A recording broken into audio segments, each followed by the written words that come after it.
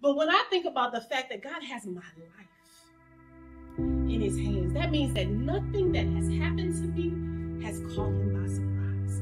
And nothing that is in his hands is going to slip through the cracks. So that means the tough times and the rough times and the storms and the craziness and the chaos, God's got it all in his hands, right? So then what's my posture?